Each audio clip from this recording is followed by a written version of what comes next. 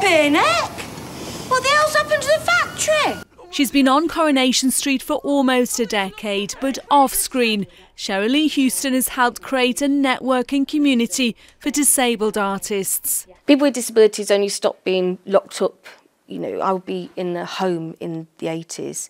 Then in the 90s, we got the rights to travel. 2000, we got the right to go to university. So we're just a bit further behind than everybody else. I think the more we're on television, the more ramps will appear on the high street, the more inclusive everything will become. Imogen, could you not have just answered your phone and said, now's not a good time?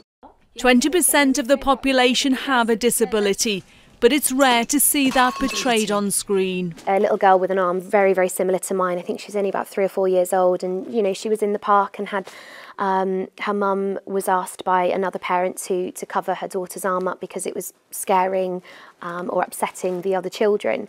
And I mean, that brought back so many memories, because I remember feeling like that as a child. I still get it now at 28. I'm still having stares and points, you know, they don't go away. If those children that were scared or upset for whatever reason were able to see disability and body difference every single day, then that would have never happened. Change is happening. It was the public who voted in their thousands for Best Newcomer James Moore at the National Television Awards.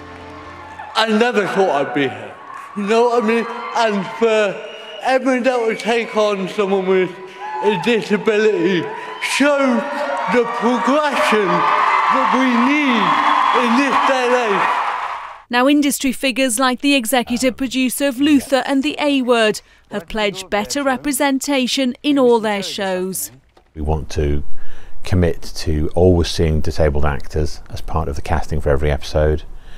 We want to encourage writers to reflect, you know, the makeup of society in the characters that they create. It will take time and it will take effort, and I think commitments like this are the beginnings of that. We lowered the stage to 1 foot to make sure it was the legal gradient, and this was the only change we had to make. So simple and yet so effective.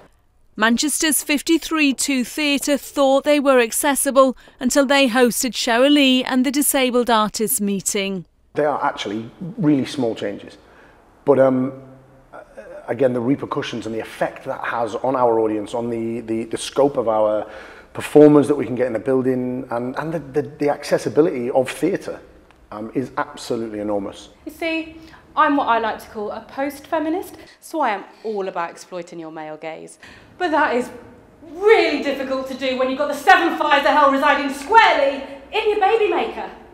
Stephanie Lacey's a comedian now on tour after being spotted performing on their newly accessible stage. It's allowed me so many opportunities to be on the stage, to have my writing performed on the stage by other wheelchair users. It's been incredible. Just to glide on up that ramp for the first time was amazing. I felt like a VIP, to be honest. It was great. Is it? Pleased to meet you. They've created a network to promote new talent. Skills only. And they're changing attitudes too. Elaine Wilcox, ITV News, Manchester.